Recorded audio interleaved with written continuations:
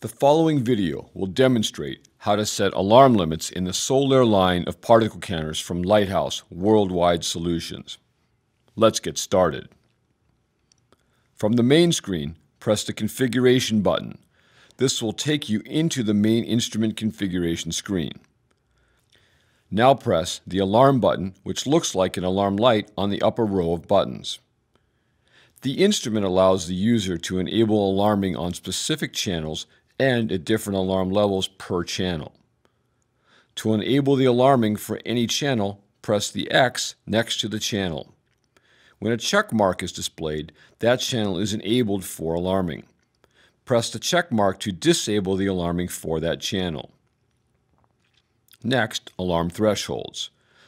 Press the Threshold button next to the enabled channel in order to set the alarm threshold for that channel. Enter the desired alarm threshold for the selected particle channel, then press the Enter button. The threshold value will be updated on the particle alarm screen. Press the Back button to return to the configuration screen, or press the Main button to return to the main screen. When an alarm is enabled, you will see an arrow next to it. When a particle channel that is enabled for alarming goes into alarm, the selection cursor and the channel size are highlighted in red. When the instrument begins to beep in response to the alarm settings, silence the beep by pressing anywhere on the main screen.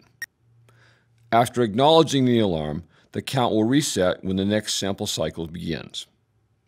That concludes the training on setting alarm limits for the Solair line of particle counters from Lighthouse.